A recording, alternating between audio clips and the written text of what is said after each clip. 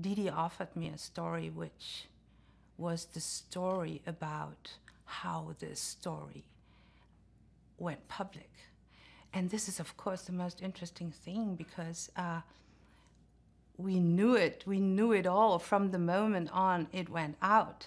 But what we don't know, and what we did not know, is who were these people? Who are Megan Thuy, Jodie Cantor?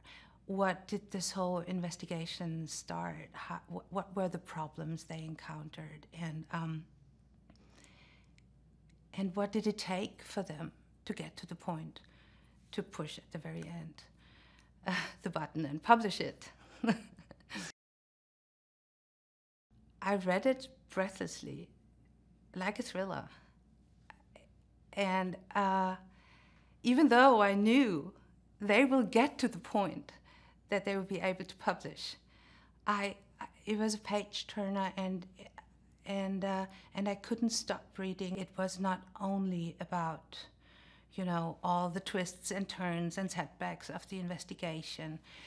It was about something more. It was about, you know, two women teaming up, not knowing each other, dealing with something so incredibly intimate.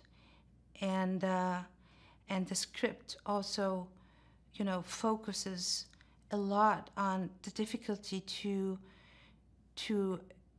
get women to tell their stories, and the survivors, and also focus on their stories, and what it took to go on the record, and how difficult it was. And it's, yes, I was moved and taken and hooked by basically every single aspect of the script, and honored and very grateful to be asked to be a part of it.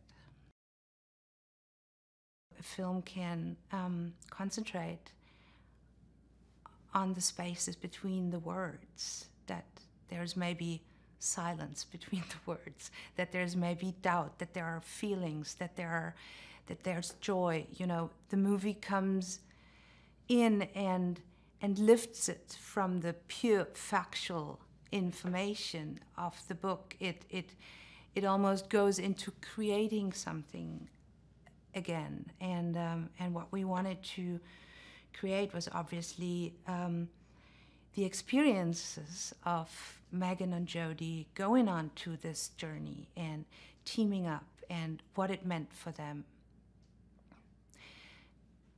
And while the witnesses and the survivors, you know, entrusted them with telling their stories, Megan and Jodie now entrusted us, the filmmakers, to also include the other side of their lives into the movie, the private side, the personal side, which is completely left out in the book, which is, you know, what did it mean for them as working mothers investigating a story like that?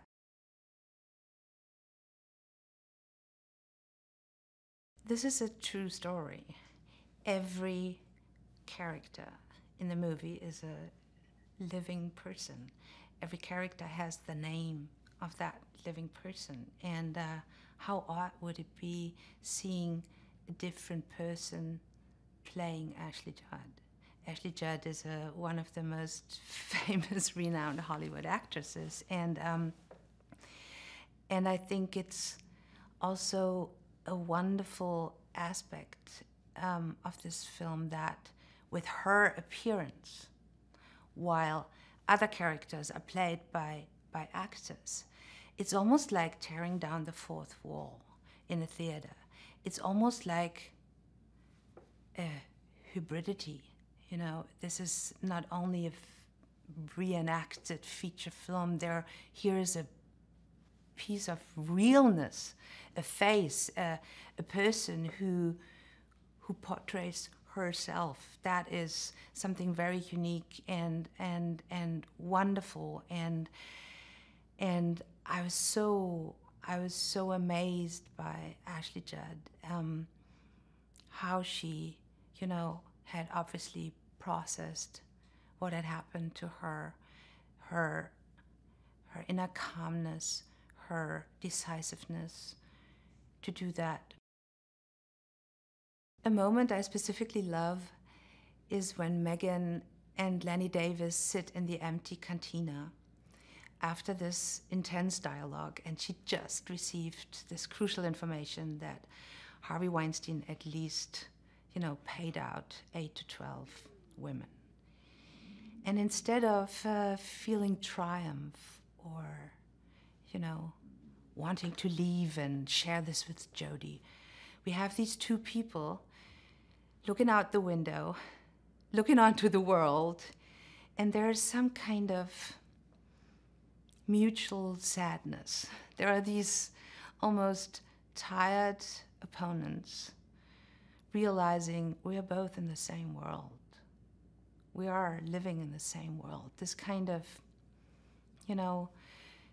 other layer, this human layer. I was so happy about how they played this scene. This is a crucial moment for me because I think this is what makes us human.